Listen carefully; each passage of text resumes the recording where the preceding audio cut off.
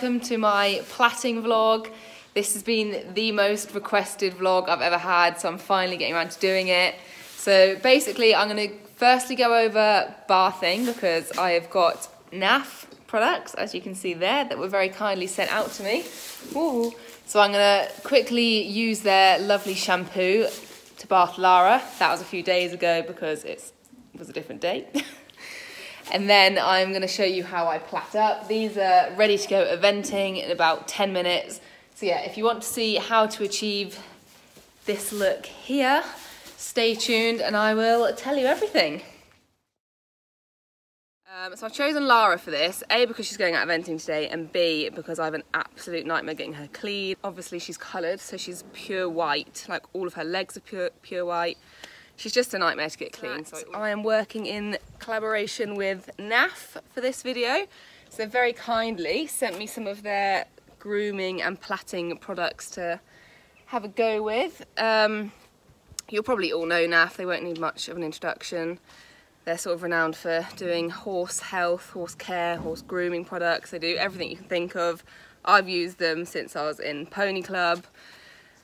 Yeah, I've got like hundreds of Naf products on my yard, so it is really nice to have their support for this video. So we've got the Show Off shampoo, which I'm going to be testing out on Lara. I'm really excited to use this. It's meant to get rid of any dirt and stains, so that'll be exciting to use. Then we've got the grooming spray. It's sort of like works as well as a mane and tail detangler, and like you can spray it all over their body, give them a nice show shine. And what I'm really excited to use is the plait it up, sort of like moussey jelly stuff.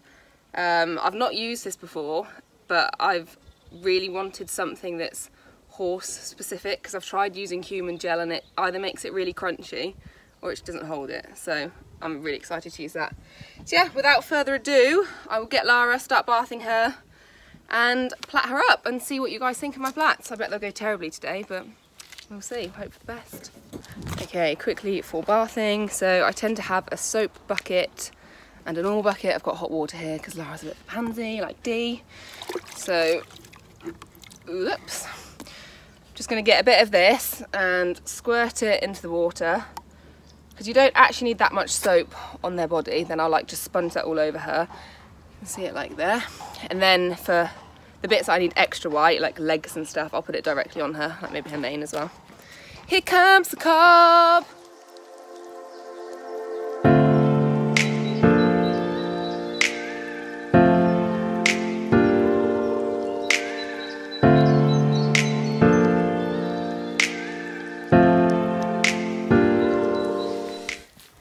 Right, finished bathing. I'll show you how much shampoo I've used. I know you're going to think it's really weird that I've not tied Lara up and she's now stood here without a head collar. Basically, she doesn't like being tied up. She pulls back and she panics. But then if you just trust her and don't tie her up, she's so good. She just stands. And then I can't have a head collar on to wash her face because the grub just comes off the head collar. So she just stands like that. But yeah, so I can't believe how little of this I've used. So bearing in mind it was probably what, like there? Don't know if you can see it. See, I've only used that much. You'll see I always start with the legs. So I leave that on as long as possible. So that like ferments, gets all white. Look at her mane, that's so white, wow. But yeah, I have had an issue with Lara's legs since I've bought her, trying to get them clean. There's a bit on this hock that has never been cleaned, but I think this is the cleanest it's ever been using this shampoo. I am going to chalk her legs still, I always chalk her legs. But yeah, I don't think I'll need to chalk anywhere else. Wait for her to dry, should be clean. You're such a good pony. I'll just give her one last sweat scrape.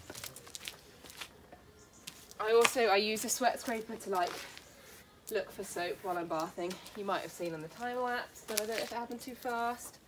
How cute is this horse? You're just so adorable, I love you. You're so cute. Thanks. Give me the donk. Come on then. They've got food. Come on. So next I'm going to use the Naf Shine On Grooming Spray. So she's still wet now. I always spray it all over when they're wet, spray it on her tail. Try not to get it on their mane too much, just because plaiting will make it harder. So this should make her really, really shiny and like soft and detangle her tail. I might spray this on again at the show just before I get on, just on like her brown bits to make them glisten a bit more shiny. So yeah, I'm gonna spray this on. Let's have a look, Lara. There we go. Lovely. Okay, I just had to come back and say this. This smells incredible. I just walked over to her and was like, oof, got like a proper waft of this. It smells amazing. I've never been so close to a horse's bum before, smelling, and not felt sick. I'm gonna put a bit more on her tail. Oh, I've put the lock on. Bits coming out. Okay, brushing time. Okay, hello, I am back again for the plaiting tutorial. Basically, last time with Lara, I massively ran out of time because I was late for my event, so I had to stop filming. So I'm back again with Dee and Jam spectating. Yeah, and I'm gonna plait Dee up and show you what I'm doing. Apologise for mum's filming in advance. So yeah, as you know, I'm working in collaboration with Naf for this vlog. So I'm using their Naf Plait It Up like mousse, which makes their hair nice and sticky. So it's an alternative to using gel, which can make their hair quite sort of crusty. This actually keeps it soft, but quite sort of malleable to use. One thing I will say is doing it with Lara, I realised it's much better if you do it on a dry mane. Lara's mane was wet and it just made it a bit too silky. Whereas when it's dry, it makes it nice and sticky, so it's really easy to hold and then everything stays in place. So yeah, that's something I learnt. Coconut jammy.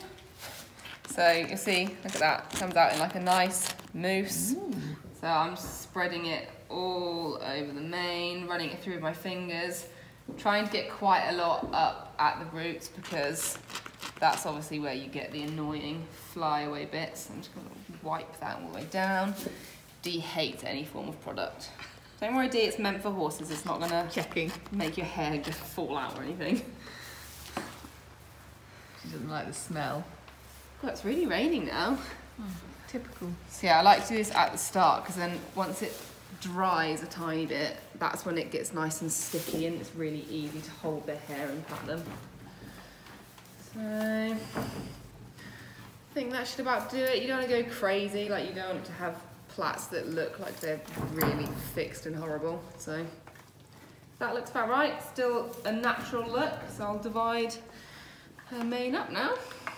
Quick comb through. I have already combed her mane. It was also washed before this.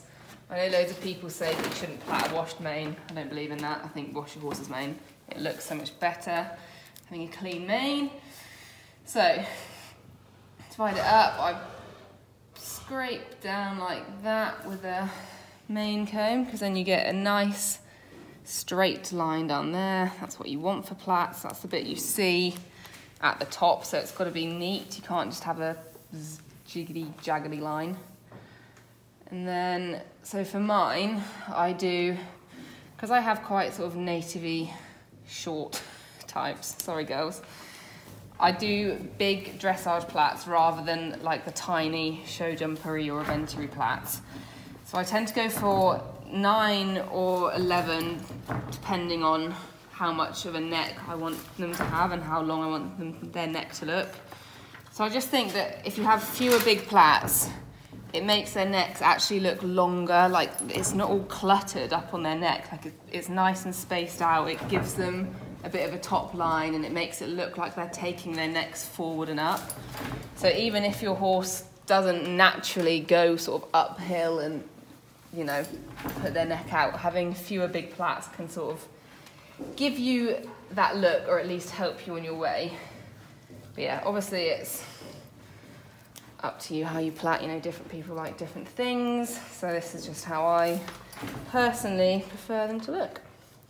And also on the note of trying to make their necks look better, ever so slightly, you don't look like crazy, but make these end plaits a tiny bit smaller, make them look a tiny bit bigger in the middle, and then it just gives that nice arched shape on their neck. Oh, Jam, you're angry.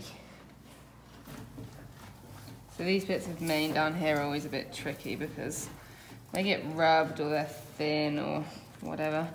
But they don't actually matter too much.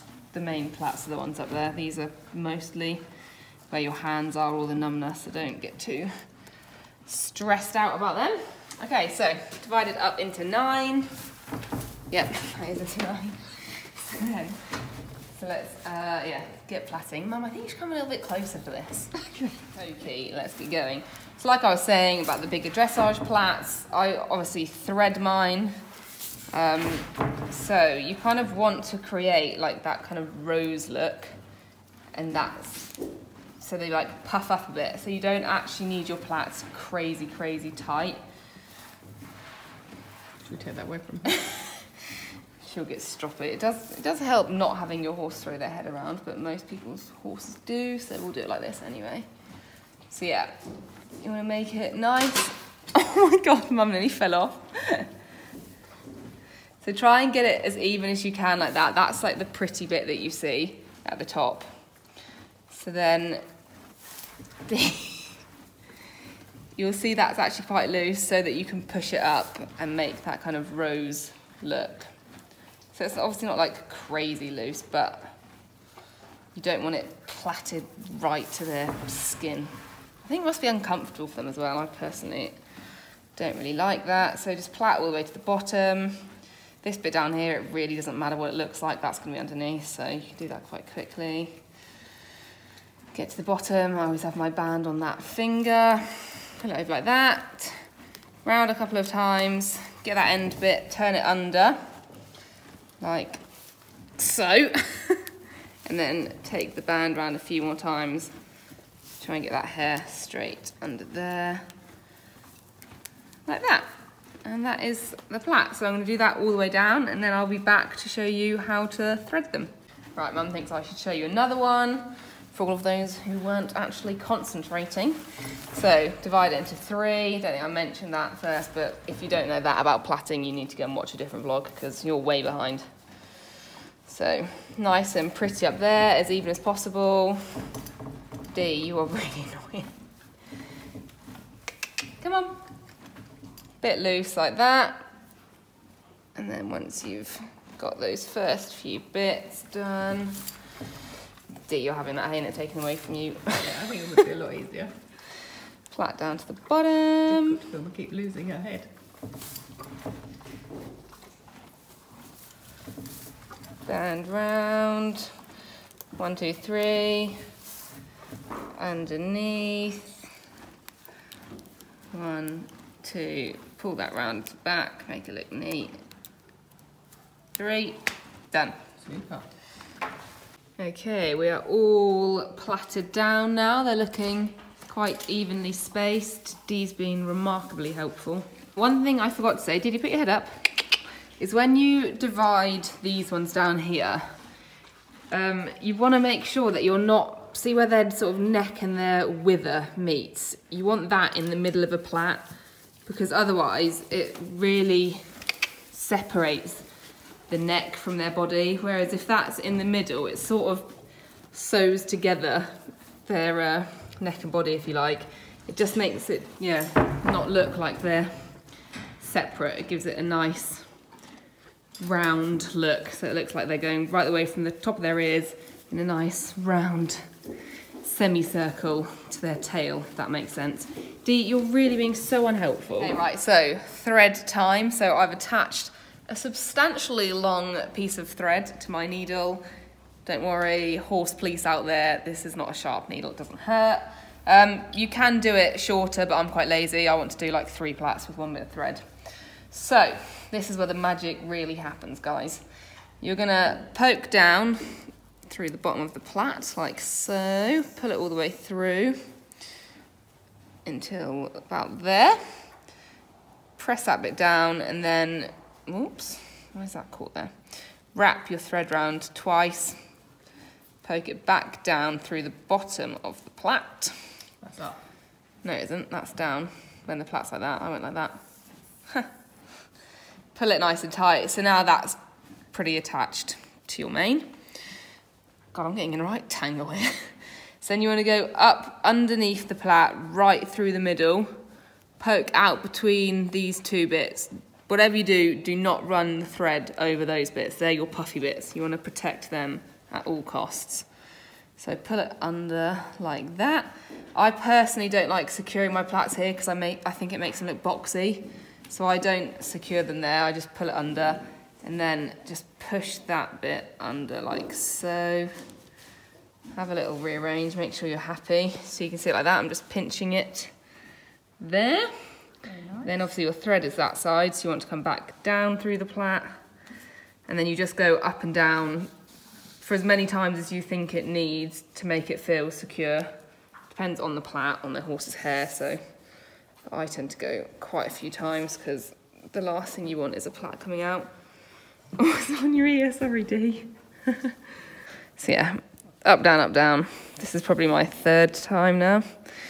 And you can sort of, if you're not happy with it, the thing I like about thread is you can move it around and then you can thread it, so you can actually change quite a lot, whereas if you've banded it, once you've wrapped those bands round, that's your lot really. So you can sort of tuck bits of hair in. So like, see that annoying bit of hair? I'm just gonna come a bit round the side, poke it through. This is why you shouldn't do plaits too tight as well, because it's really hard to get the needle through if you do it too tight. Right, so see that annoying bit of hair? I'm just gonna bring the thread round, pull it down and get it to tuck it in, and it's gone. Super. Voila. So finish it off, poke it right down through the bottom, pull it nice and tight, get your skizzers, cut it right up there. You don't need to knot it or anything. No, do not. No, don't do not. If you've done it up and down enough times, it's not going to come out. So yeah, you'll see, like if you look at those two different, that's just got like another couple of centimetres height, so it's going to give her whole neck a bit more height. Lovely. So I will thread the rest now. Do you reckon they need to see another one? Do you want to see another one? Okay, we're going to show you one more. Ignore Jam eating her straw. Mum refuses to put it onto shavings. So put it all the way through, wrap round twice, down. Why are you jabbing me in the back? Rude. Nice and tight, up underneath, through the middle, pull it all the way, it'll tuck under like that. Don't secure it here, be bold, just wiggle it under, and then you can sort of push it up yourself. You'll see a big blob there. We like that blob, lovely. And then up and down through. Obviously you want to match the colour of the thread to your horse's mane. I think that goes without saying. We'll say it to be safe. So that's a bit skew-whiff there, so I'm going to try and rearrange that a bit.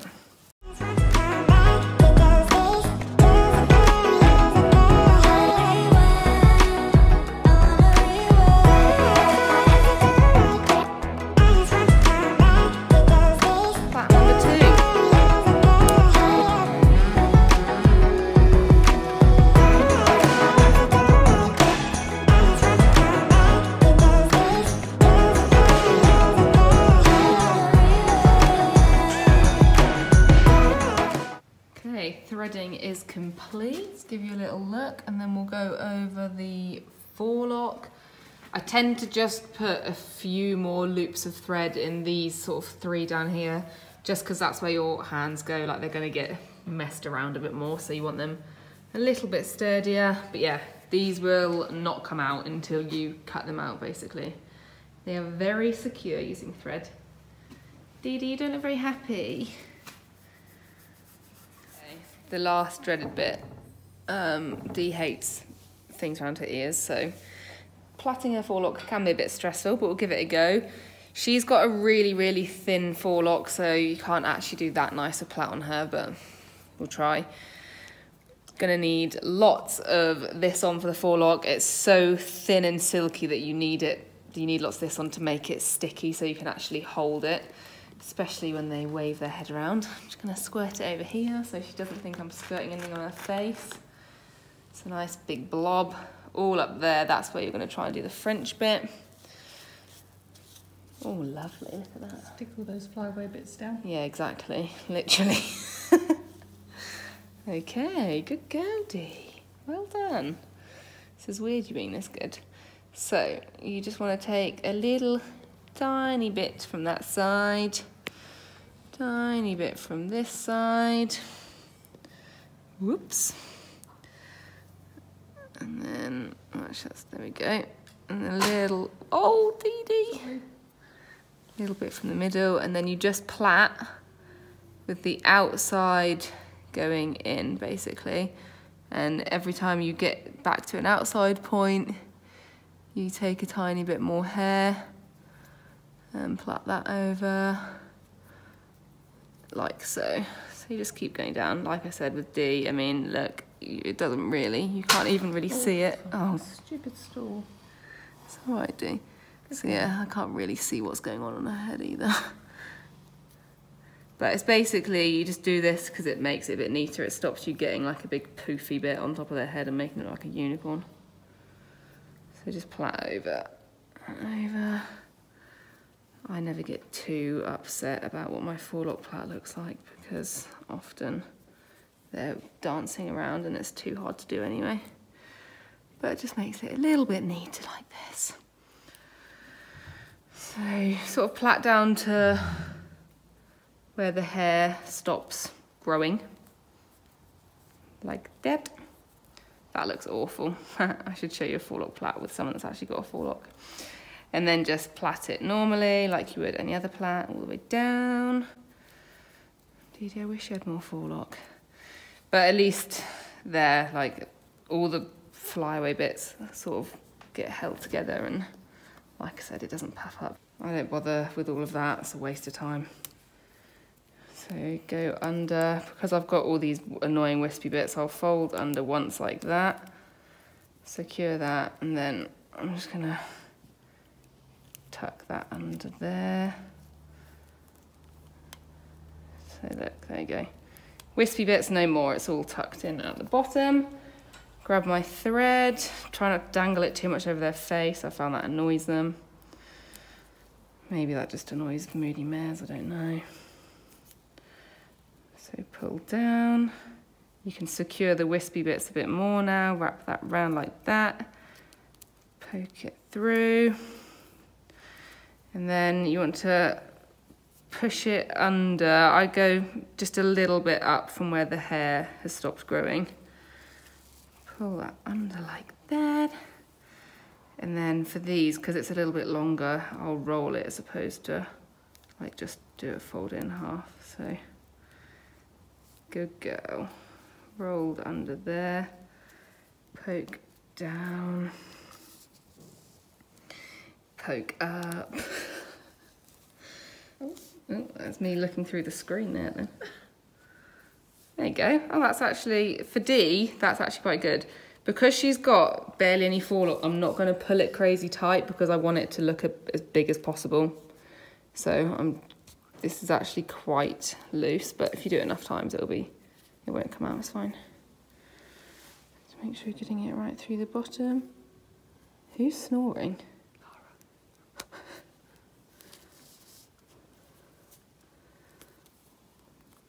God, Dee's about to fall asleep now. She's never this still to have a forelock plaited. I'll have to vlog it every time. Must be this bedtime look, tell me to sleep. Soothing tones of my voice. Okay, so here is the finished result. I personally think she looks very good. Dee's going to show you the Naf products we've used. Dee, please don't knock them off. So obviously we have had our show off here, so that's what I bathed her with. You can see she is immaculate. She's a hard horse to get clean, but she is very white where she's meant to be white, so that's been amazing. Then I used the Shine On. I sprayed that all over her when her coat was wet, so it sort of spread around really nicely. I mean, you can't feel this, but she is incredibly silky. I also put it through her tail as a detangler. Yeah, you can tell for yourself it's very effective at doing that. And then we used the Naf Plait It Up. You can see it just there. So this is like a moussey kind of, yeah, moussey thing that works similar to a gel, but without that annoying crustiness. So it just makes the hair sort of sticky, so it's really easy to hold when you plait. And it also keeps the flyaway hairs down. So yeah, I really liked working with that, because I find that gel can either make it too wet and it doesn't actually do its job. It doesn't stop it from sliding through your fingers. And then, like I said, it can give you this horrible crusty looking plait. So nobody likes that. But yeah, this is my finished plaiting look for Dee. I'll just bring you up close to the plaits here now, so you can see what I was saying about how you want them divided nice and straight. And what I was saying about their necks. So I personally think that makes her neck look a bit longer, having the fewer bigger plaits. And in terms of top line, you can see her neck actually ends there. And the plait has given her probably an inch. Dee had to knock something off. Yeah, it's probably an inch of extra sort of neck and top line. So it just makes them look a lot more impressive. She's obviously a pony at the end of the day. She can't keep up with these warm bloods in terms of conformation. So it's sort of up to us to do as much as we can to, yeah, make them look more like a dressage horse. There's her little itty bitty forelock there as well. You can just about see that. Lovely stuff. So yeah, I'm quite pleased with those. Normally I'm a bit annoyed with my plaits, but that has been very helpful having the Naf product. So thank you very much, Naf. So do let me know if you've enjoyed this vlog, guys. I'm keen to do more like this. I meant to say her tail, I actually trim it like that. You can't really see it very well there. But if you guys want me to do a tail plaiting and a tail trimming vlog, some of mine have been plaited, some of them have been trimmed, so I'm more than happy to do a vlog with all that in. So just let me know in the comments, give this video a like if you enjoyed it. I'm going to link all of these products in the description below, so you can get your hands on those. I wouldn't recommend them if I didn't believe in them. I'm not sponsored by Naf, it's just a video I'm doing with them. So it is completely my honest opinion. I wouldn't lie to you guys if I didn't like using the products. A, I wouldn't use them myself when I'm going eventing, and B, I wouldn't recommend them. But I've been really impressed with these, and I'll certainly be using them in the future. And you can see I've barely used any of them. Like, that's done 2 full horses. So they do last really well, they go really far. So yeah, highly recommend those. Massive thank you to Naf for sending them out to me and helping me out with this video. But yeah, until next time, thank you very much and see you soon.